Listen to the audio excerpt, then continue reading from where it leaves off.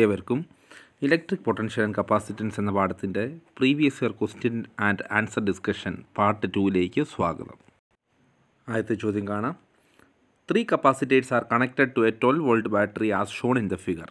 അപ്പം 3 കപ്പാസിറ്റേഴ്സ് ഇവിടെ ഘടിപ്പിച്ചിട്ടുണ്ട്. അതിൽ 2 മൈക്രോഫാരഡും 4 മൈക്രോഫാരഡും പാരലാണ്. ആ പാരൽ കോമ്പിനേഷൻ 3 മൈക്രോഫാരഡുമായിട്ട് സീരീസിലുമാണ് കിടക്കുന്നത്. ഈ 3 കപ്പാസിറ്റേഴ്സിന് അക്രോസ് അഥവാ കുറുകെ ഒരു പൊട്ടൻഷ്യൽ ഡിഫറൻസ് ആയ 12 volt apply ചെയ്തേക്കുന്നു. What is the effective capacitance of the combination? അരമാർക്കിൻ്റെ ക്വസ്റ്റനാണ്. അപ്പോൾ അതിൻ്റെ ഉത്തരം മാത്രം എഴുതിയാൽ മതിയാകും. അപ്പോൾ അതെങ്ങനെ കിട്ടിയെന്ന് നമുക്കൊന്ന് നോക്കാം. 2 മൈക്രോഫാരഡും 4 മൈക്രോഫാരഡും ചേർന്ന് 6 മൈക്രോഫാരഡാണ്. 6 മൈക്രോഫാരഡും 3 മൈക്രോഫാരഡും കൂടെ 1/c സീരീസ് ഈക്വൽ 1/6 + 1/3 എന്ന് എഴുതാം. 3 + 6/6 × 3 18 വരും, വിച്ച് ഈസ് ഈക്വൽ ടു 9/18 വരും. 1 സീരീസ് 1/2 വരും, അഥവാ സീരീസ് 2 മൈക്രോഫാരഡ്. അപ്പോൾ യഥാർത്ഥത്തിൽ അരമാർക്കിൻ്റെ ചോദ്യമാണെങ്കിൽ ഈ ഉത്തരം മാത്രം എഴുതിയാൽ മതിയാകും. ഈ കാണുന്ന പോലെ ഒരു ഉത്തരം മാത്രം എഴുതി വെക്കാൻ വേണ്ടി ശ്രദ്ധിക്കുക. 2 മൈക്രോഫാരഡ് എന്ന് മാത്രം ഉത്തരം എഴുതാൻ ശ്രദ്ധിക്കുക.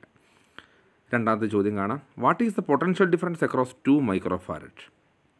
അപ്പോൾ ഈ 2 മൈക്രോഫാരഡ് ഘടിപ്പിച്ചേക്കുന്ന സ്റ്റോർ ചെയ്തേക്കുന്ന ചാർജ് നമുക്ക് കണ്ടുപിടിക്കാം.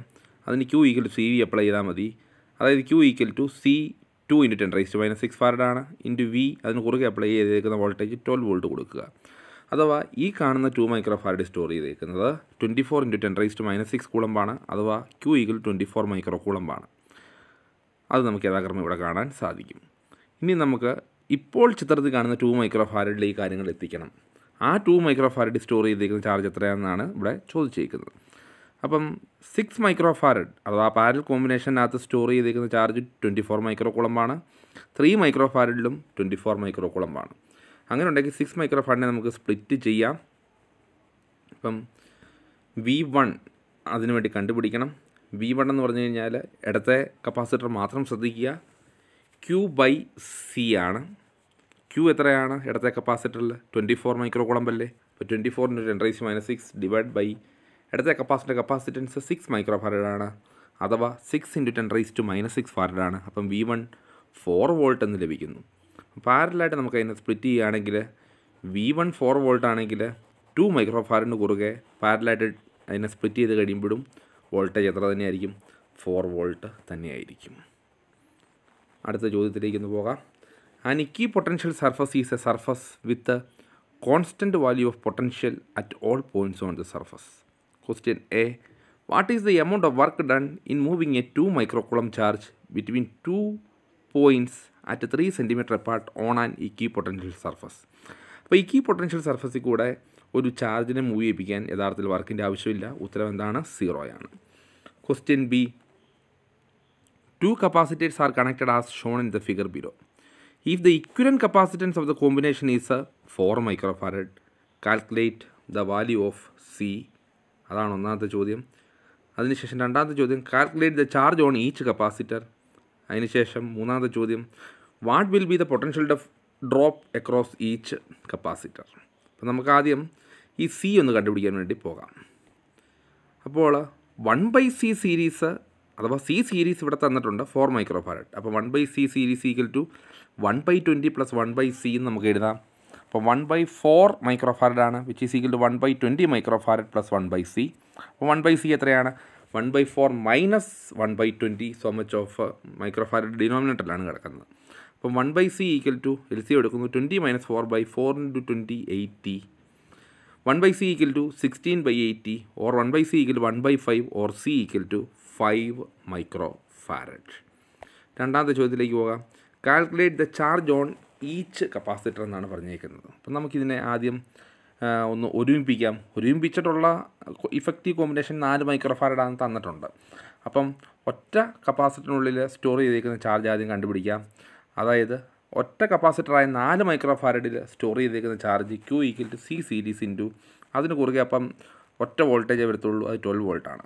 അപ്പോൾ Q = C സീരീസിൻ്റെ സ്ഥാനത്ത് 4 × 10⁻⁻6 ഫാരഡ് ഇൻറ്റു 12 അപ്ലൈ ചെയ്യുന്നു.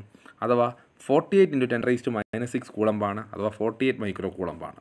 അപ്പം നമ്മളതിനെ സീരീസ് ആയിട്ട് സ്പ്ലിറ്റ് ചെയ്താലും charge stored in 20 മൈക്രോഫാരഡും charge stored in തൊട്ട് മുന്നത്തെ ചോദ്യത്തിൽ കണ്ടുപിടിച്ച 5 മൈക്രോഫാരഡിലും ഒരേ ചാർജ് തന്നെയായിരിക്കും കിടക്കുന്നത്. അത് 48 മൈക്രോ കൂളമ്പ് ആയിരിക്കും. ക്വസ്റ്റ്യൻ 3 പോകാം. What will be the potential drop across each capacitor? അപ്പോൾ ചിത്രത്തിൽ കാണുന്നത് പോലെ C1 നമുക്കറിയാം 20 മൈക്രോ ഫാരഡ്, C നമ്മൾ കണ്ടുപിടിച്ചു 5 മൈക്രോ ഫാരഡ്. അതിൽ രണ്ടും സ്റ്റോർ ചെയ്തേക്കുന്ന ചാർജും കണ്ടുപിടിച്ചിരുന്നു. അങ്ങനെ V1 കണ്ടുപിടിക്കാം, V2 കണ്ടുപിടിക്കാം. അപ്പം V1 ആദ്യം പോകാം. Q 48 മൈക്രോ കൂളംബ് ആയിരുന്നു. അപ്പോൾ Q = C1 V1. അപ്പം V1 എന്ന് പറഞ്ഞാൽ Q/C1. 48 × 10⁻⁶ coulomb divide by 20 × 10⁻⁶ farad, അഥവാ V1 = 2.4 വോൾട്ട്. അതേപോലെ Q = C V2 എന്ന് എഴുതാം. അപ്പം V2 എന്താണ്? Q/C ആണ്. Q വീണ്ടും വലത്തെ കപ്പാസിറ്റർ മാത്രം ശ്രദ്ധിക്കുക. 48 × 10⁻⁶ കൂളംബാണ്. വലത്തെ കപ്പാസിറ്ററിൻ്റെ കപ്പാസിറ്റൻസ് 5 × 10⁻⁶ ഫാരഡാണ്. അത് ഡിനോമിനേറ്ററിലേക്ക് വരുന്നു. അത് ഡിവൈഡ് ചെയ്ത് നോക്കുക. അപ്പം V2 9.6 വോൾട്ട് എന്ന് പറഞ്ഞ് നമുക്ക് ലഭിക്കുന്നു. അപ്പം V2 V1 കൂടെ കൂട്ടിയാൽ നമുക്കറിയാം 12 വോൾട്ട് തന്നെയാണ് കിട്ടുന്നത്. അടുത്ത ചോദ്യം നോക്കാം. 2 metallic spheres of same radii, 1 hollow and 1 solid R charged to the same potential. Which will hold more charge? 1 solid sphere, 2 both will hold same charge, 3 hollow sphere, 4 cannot predict. ഉത്തരം ഇതാണ് both will hold same charge ആണ്. കാരണം കപ്പാസിറ്റൻസിൻ്റെ equation for A sphere C = 4πε0 R ആണ്. 4πε0 constant ആണ്. R ആ സ്പിയറിൻ്റെ radius ആണ്. അത് hollow ആയിക്കോട്ടെ സോളിഡ് ആയിക്കോട്ടെ, രണ്ടിൻ്റെയും റേഡിയസ് സെയിം ആണെന്ന് ഇവിടെ പറഞ്ഞിട്ടുണ്ട്. അപ്പോൾ കപ്പാസിറ്റൻസ് സെയിം ആയിരിക്കും. അതുകൊണ്ട് 2 സ്പെറിക്കലായിട്ടുള്ള ബോഡീസും മെറ്റാലിക് ബോഡീസും ഒരേ ചാർജ് തന്നെ ഹോൾഡ് ചെയ്യുന്നു. അടുത്ത ചോദ്യം. Electric field is always normal to the surface of A charged conductor. Justify the statement. ഉത്തരം the surface of A metallic conductor is an ഇക്വി potential surface. അപ്പം ഒരു മെറ്റാലിക് കണ്ടക്ടറിൻ്റെ സർഫസ് ഒരു ഇക്വി പൊട്ടൻഷ്യൽ സർഫസ് ആണ്. ആ സർഫസിൽ എവിടെ പോയി നോക്കിയാലും പൊട്ടൻഷ്യൽ സെയിം ആയിരിക്കും. അങ്ങനെ ഉണ്ടെങ്കിൽ നമുക്കറിയാം electric field lines are always perpendicular to ഇക്വി potential surface. Hence electric field lines are perpendicular to metallic conductor. അപ്പോൾ ഇക്വി പൊട്ടൻഷ്യൽ സർഫസിന് പെർപെൻഡിക്കുലറാണ് ഇലക്ട്രിക് ഫീൽഡ് ലൈൻസ് എന്ന ഇക്വി പൊട്ടൻഷ്യൽ സർഫസിൻ്റെ പ്രോപ്പർട്ടീസിനത് നമ്മൾ പഠിക്കുന്നതാണ്. അപ്പം മെറ്റാലിക് കണ്ടക്ടറിൻ്റെ സർഫസ് തന്നെ ഇക്വി പൊട്ടൻഷ്യൽ ആണെങ്കിൽ ഇക്വി പൊട്ടൻഷ്യൽ സർഫസിന് പെർപെൻഡിക്കുലറായിട്ട് ഇലക്ട്രിക് ഫീൽഡ് വരുന്നത് കൊണ്ട് ഇലക്ട്രിക് ഫീൽഡ് ലൈൻസ് ആർക്കും പെർപെൻഡിക്കുലർ ആയിരിക്കും, മെറ്റാലിക് കണ്ടക്ടറിൻ്റെ സർഫസിനും പെർപെൻഡിക്കുലർ ആയിരിക്കും. ക്വസ്റ്റ്യൻ B പോകാം. The value of electric potential at the surface of A charged conductor is 10 volt. Find the value of intensity of electric field and potential at a point interior to that charged conductor. അപ്പം നമുക്കറിയാം ഒരു metallic കണ്ടക്ടറിനുള്ളിൽ electric field 0 ആയിരിക്കും, പക്ഷേ potential സർഫസിലെ തന്നെയായിരിക്കും. അഥവാ വിയും അകത്ത് 10 volt തന്നെയായിരിക്കും. സർഫസിലുള്ള 10 വോൾട്ട് അല്ലേ? അങ്ങനെ ഉണ്ടെങ്കിൽ ഒരു മെറ്റാലിക് കണ്ടക്ടറിന് ഉൾഭാഗത്തും പൊട്ടൻഷ്യൽ 10 വോൾട്ട് തന്നെയായിരിക്കും. അടുത്ത ക്വസ്റ്റ്യൻ കാണാം. 3 capacitors of capacitances 2 microfarad, 3 microfarad and 4 microfarad are connected in series. Question A. Find the equivalent capacitance of the combination. അതിൻ്റെ ഉത്തരത്തിലേക്ക് നമുക്കൊന്ന് പോകാം. 1/C series is equal to 1/2 + 1/3 + 1/4 എല്ലാം മൈക്രോഫാരഡിലാണ് കിടക്കുന്നത്. അപ്പോൾ 1/C സീരീസ് എന്ന് പറഞ്ഞു കഴിഞ്ഞാൽ 2ൻ്റെ മുകളിൽ 3 × 4 വരുന്നു, പ്ലസ് 3യുടെ മുകളിൽ 2 × 4 വരുന്നു, പ്ലസ് 4ന് മുകളിൽ 2 × 3 വരുന്നു, divide by 2 × 3 × 4. 1/C series equal to 4 × 3 12 plus 4 × 2 8 plus 3 × 2 6 divided by 4 × 3 × 2 24. 1/C series equal to മുകളിലത്തെ കൂട്ടുക 26/24. അപ്പോൾ C സീരീസ് എത്രയാണ്? 24/26 മൈക്രോ ഫാരഡ്. അപ്പോൾ C സീരീസ് എത്രയാണ്? 0.92 മൈക്രോ ഫാരഡ് എന്ന് ലഭിക്കുന്നു. ക്വസ്റ്റ്യൻ B പോകാം. The plates of a parallel plate capacitor have an area 20 centimeters square. Each are separated by a distance of 2.5 millimeter. The capacitor is charged by connecting it to a 400 volt supply. How much electrostatic energy is stored in the capacitor? അപ്പോൾ ഇത് പറയുമ്പോൾ നിങ്ങളൊരു parallel plate capacitor ചിന്തിക്കണം. അതിൻ്റെ ഏരിയയും പ്ലേറ്റുകൾ തമ്മിലുള്ള ദൂരവും തന്നിട്ടുണ്ട്. അതിന് കുറുകെ ഒരു സെല്ല് കണക്ട് ചെയ്തിട്ടുണ്ട്. ആ സെല്ല് കൊടുക്കുന്ന സപ്ലൈ വോൾട്ടേജ് 400 വോൾട്ടാണ്. എത്രമാത്രം എനർജി, ഇലക്ട്രോസ്റ്റാറ്റിക് എനർജി ഈ കപ്പാസിറ്ററിനുള്ളിൽ സ്റ്റോർ ചെയ്യപ്പെടുന്നുണ്ട്? അപ്പം ഇവിടെ വോൾട്ടേജ് അറിയാൻ സ്ഥിതിക്ക് U = ½ CV² കണ്ടുപിടിക്കാം. കപ്പാസിറ്റൻസ് കണ്ടുപിടിക്കാനുള്ള ഡേറ്റ എല്ലാം ഇവിടെ തന്നിട്ടുണ്ട്. അപ്പോൾ ഇതൊരു പാരൽ പ്ലേറ്റ് കപ്പാസിറ്ററാണ്. കപ്പാസിറ്റൻസ് ε0 A/D ആണ്. അപ്പോൾ ഇതൊരു എയർ ഫീൽഡ് ആയിട്ട് നമുക്ക് എടുക്കേണ്ടതായിട്ട് വരും, കാരണം മീഡിയത്തെക്കുറിച്ച് ഇവിടെ യാതൊന്നും പറഞ്ഞിട്ടില്ല. Epsilon സീറോയുടെ value 8.85 × 10⁻12 newton (1), Coulomb square metre (2), area 20 × 10⁻4 metre square ആയി. സ്മോൾ ഡി 2.5 × 10⁻3 മീറ്റർ ആണ്. വോൾട്ടേജ് 400 വോൾട്ട് ആണ്. അപ്പോൾ capacitance epsilon സീറോയുടെ value 8.85 × 10⁻12 area 20 × 10⁻4 divided by small D 2.5 × 10⁻3. അതായത് C = 8.85 ഡിവൈഡ് ബൈ 2.5 ചെയ്യുമ്പോൾ 70.8 × 10⁻12 20 കൂടെ മൾട്ടിപ്ലൈ ചെയ്തിട്ടുണ്ട് ഇൻറ്റു 10⁻4 ഇൻറ്റു 10⁻3 മുകളിലേക്ക് വരുമ്പോൾ 10⁻3 ആവുന്നു. അതായത് C = 70.8 ഇൻറ്റു 10⁻13 ഫാരഡ് എന്ന് ലഭിക്കുന്നു. അതായത് C = നമുക്ക് 7 പോയിൻറ്റിൽ അവതരിപ്പിക്കാം, 10 കൊണ്ട് ഡിവൈഡ് ചെയ്യുക, 10 കൊണ്ട് മൾട്ടിപ്ലൈ ചെയ്യുക. അപ്പോൾ C = 7.08 ഇൻറ്റു 10⁻12 ഫാരഡ് എന്ന് ലഭിക്കുന്നു. ഇനിയും ഈ ലഭിച്ച കപ്പാസിറ്റൻസ് നമുക്ക് ഇക്വേഷനിലേക്ക് അപ്ലൈ ചെയ്യാം. കപ്പാസിറ്റൻസും കിട്ടി, വോൾട്ടേജും അറിയാം. അപ്പോൾ എനർജി സ്റ്റോർഡ് = ½ ഇൻറ്റു C ആ സ്ഥാനത്ത് 7.08 ഇൻറ്റു 10⁻12 ഇൻറ്റു V² ആണല്ലോ, 400 ഇൻറ്റു 400 ചെയ്യുക. അതായത് U = 4 × 4 16 ഡിവൈഡ് ബൈ 2 ഇൻറ്റു 4ൻ്റെ കൂടെ 2 പൂജ്യങ്ങൾ രണ്ടിടത്തും ഉണ്ടായിരുന്നു, അപ്പോൾ അത് 10⁻4 ആകുന്നു into 7.08 into 10⁻12.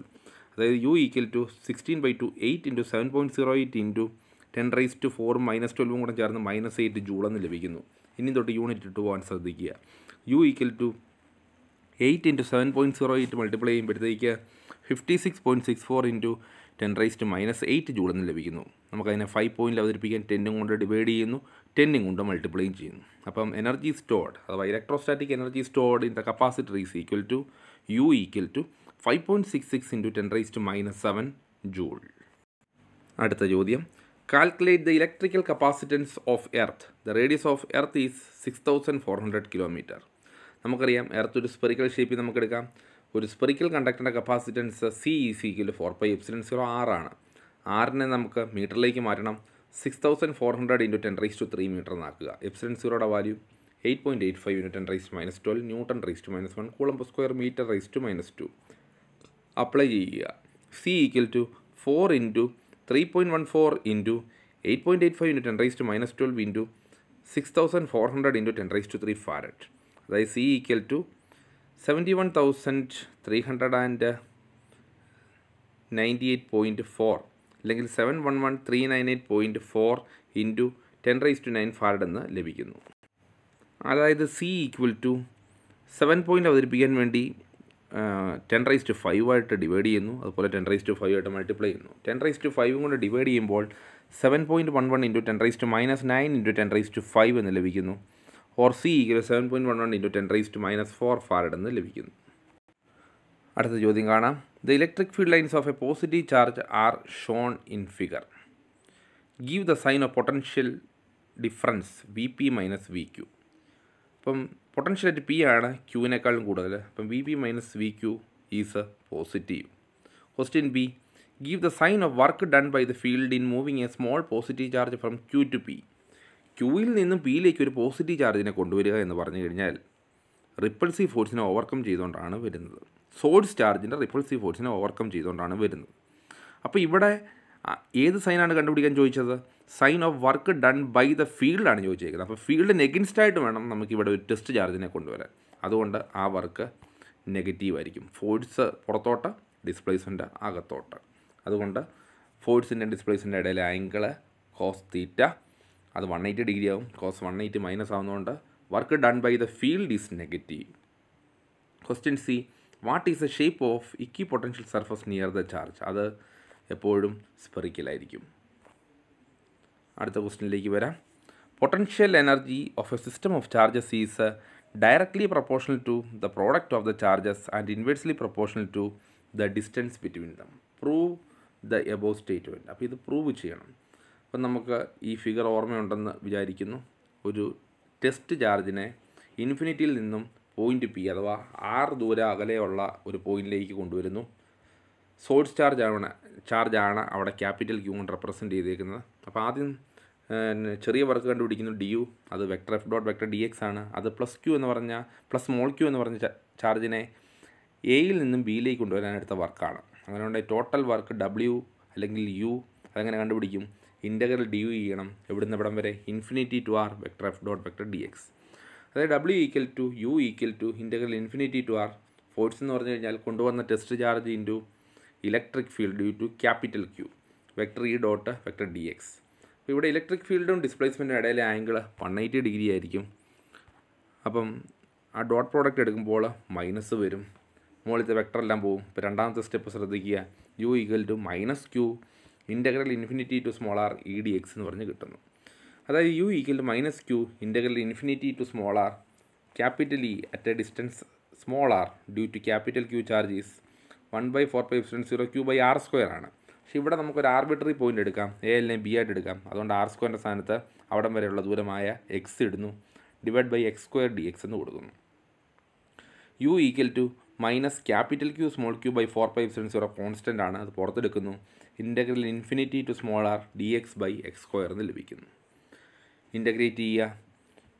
U equal to minus capital Q small Q by 4π0 integral infinity to R X square മുകളിലേക്ക് വരുന്നു, X raise to minus 2 D X എന്ന് കിട്ടുന്നു. ഇതിനെ ഇൻ്റഗ്രേറ്റ് ചെയ്യാൻ സമവാക്യം integral X raise to N D X is equal to X raise to n+1 by n+1 കൊടുക്കുന്നു. U equal to minus capital Q small Q by 4π0 X raise to എൻ്റെ സ്ഥാനത്ത് ഇവിടെ -2 ആണ്, -2 + 1 by -2 + 1 from the limits infinity to small R. U equal to minus capital Q small Q by 4π0 X raise to -1 by -1 from the limits infinity to R എന്ന് നമുക്ക് ലഭിക്കുന്നു. താഴത്തെ -1ൻ്റെയും മുകളിൽ കിടക്കുന്ന -q-ൻ്റെയും മൈനസുകൾ പോസിറ്റീവ് ആകുന്നു. ക്യാപിറ്റൽ ക്യൂ അപ്പോൾ U equal to capital Q small Q by 4π0 X raise to -1 താഴേക്ക് വരുന്നു, 1/x from the limits infinity to R എന്ന് ലഭിക്കുന്നു. അതായത് U equal to capital Q small Q by 4π0 upper limit minus lower limit കൊടുക്കുന്നു എക്സിന്. അപ്പം 1/r minus 1/∞ എന്ന് ലഭിക്കുന്നു. 1/∞ 0 ആണല്ലോ. അപ്പം ക്യാപിറ്റൽ ക്യൂവിൽ നിന്നും ആർ ഡിസ്റ്റൻസ് അകലെയുള്ള പോയിൻ്റ് പിയിലെ potential energy U equal to 1/4π0 capital Q small Q by R എന്ന് ലഭിക്കുന്നു. ഇതിൽ മനസ്സിലാക്കേണ്ടത് 1/4π0 capital Q by small R പൊട്ടൻഷ്യലാണ്. അങ്ങനെ ഉണ്ടെങ്കിൽ W equal to you equal to capital V into small Q എന്നും എഴുതാൻ സാധിക്കും. ക്വസ്റ്റ്യൻ ബിയിലേക്ക് പോകാം. 2 point charges 3 × 10⁻⁸ coulomb and -2 × 10⁻⁸ coulomb R separated by A distance of 15 cm. At what point on the line joining the charges the potential is 0. അപ്പോൾ നമുക്ക് Q1നെ 3 × 10⁻⁸ coulomb എന്ന് എടുക്കാം. Q2നെ -2 × 10⁻⁸ coulomb എന്ന് എടുക്കാം. അങ്ങനെ ഉണ്ടെങ്കിൽ പോയിൻ്റ് പി ഞാൻ 0 പൊട്ടൻഷ്യലാണെന്ന് കരുതുകയാണ്.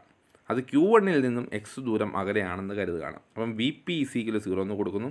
അപ്പം പോയിൻ്റ് പിയിലെ potential due to Q1 and Q2 അതിൻ്റെ സം എടുത്താൽ 0 ആയിരിക്കും. അപ്പം വി പി എന്ന് പറയുന്നത് 2 ചാർജസും കൊണ്ട് അനുഭവപ്പെടുന്ന പോയിൻ്റ് പിയിലെ പൊട്ടൻഷ്യലാണ്.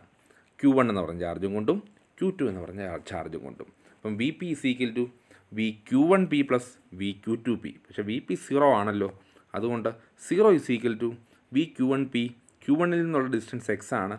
അപ്പോൾ അത് വെച്ചുകൊണ്ട് പിയിലെ Q1 കൊണ്ടുണ്ടായ പൊട്ടൻഷ്യൽ എഴുതുക 1/4π0 Q1/x പ്ലസ് Q2ൽ നിന്നും പി വരെയുള്ള ദൂരം ടോട്ടൽ ഡിസ്റ്റൻസ് r ആണെങ്കിൽ r - x ആയിരിക്കും Q2 തൊട്ട് പി വരെയുള്ള ദൂരം. അപ്പം VQ2P 1/4π0 Q2/r - x വരും. അപ്പം 0 = 1/4π0 Q1ൻ്റെ സ്ഥാനത്ത് 3 × 10⁻⁸/x മൈനസ് വരും, കാരണം Q2 മൈനസ് ആണല്ലോ. അപ്പം -2 × 10⁻⁸ പ്ലസുമായിട്ട് ചേരുമ്പോൾ -1/4π0 2 × 10⁻⁸ ബ്രാക്കറ്റിൽ ഡിനോമിനേറ്ററിൽ r - x വരുന്നു. ഒരു ടേം അപ്പുറത്തേക്ക് പോകുമ്പോൾ പോസിറ്റീവ് ആകുന്നു. 1/4π0 2 × 10⁻⁸ r - x is equal to 1/4π0 3 × 10⁻⁸/x എന്ന് ലഭിക്കുന്നു. 1/4π0 1/4π0 ക്യാൻസൽ ആവുന്നു. 10⁻⁸ 10⁻⁸ ക്യാൻസൽ ആവുന്നു. മിച്ചം 2/r - x is equal to 3/x എന്ന് ലഭിക്കുന്നു. ക്രോസ് മൾട്ടിപ്ലൈ ചെയ്യുന്നു. 2x = 3 into ബ്രാക്കറ്റഡ് r - x. 2x = 3 അകത്തോട്ട് മൾട്ടിപ്ലൈ ചെയ്യുക, 3r - 3x. ആ -3x അപ്പുറത്തോട്ട് പോകുന്നു, ലെഫ്റ്റ് സൈഡിലേക്ക് പോകുന്നു. 2x plus 3x equal to 3r. അതായത് 5x equal to 3r or x equal to 3/5r. r എത്രയാണ് നമുക്കറിയാം, 15 സെൻറ്റിമീറ്റർ ആണ്. അതിൻ്റെ മീറ്ററിലേക്ക് മാറ്റുക, 15 × 10⁻² മീറ്റർ ആണ്. അപ്പോൾ x equal to 3/5 ഇൻറ്റു ആറിൻ്റെ സ്ഥാനത്ത് 15 × 10⁻² മീറ്റർ എന്ന് കൊടുക്കുക. അപ്പോൾ എക്സ് 3 × 5 × 5ഉം 15ഉം ക്യാൻസലായി പോകുന്നു, 3 വരുന്നു. 3 × 3 9 വരുന്നു, ഇൻറ്റു 10⁻² മീറ്റർ. അപ്പോൾ Q1 എന്ന് പറഞ്ഞ ചാർജിൽ നിന്നും, അഥവാ 3 × 10⁻8 കൂളം എന്ന ചാർജിൽ നിന്നും ഏതാണ്ട് 9 സെൻറ്റിമീറ്റർ മാറി, അല്ലെങ്കിൽ 9 × 10⁻² മീറ്റർ മാറിയിട്ടാണ് ആ പോയിൻ്റ് പി നമ്മൾ അടയാളപ്പെടുത്തേണ്ടത്. അവിടുത്തെ പൊട്ടൻഷ്യലാണ് 0 ആയി വരുന്നത്. അപ്പോൾ Q1 ആയ 3 × 10⁻8 കൂളമ്പിൽ നിന്നും 9 × 10⁻² മീറ്റർ മാറിയിട്ടുള്ള ഒരു പോയിൻ്റ് പിയിലാണ് പൊട്ടൻഷ്യൽ 0 ലഭിക്കുന്നത്. അടുത്ത ചോദ്യം കാണാം.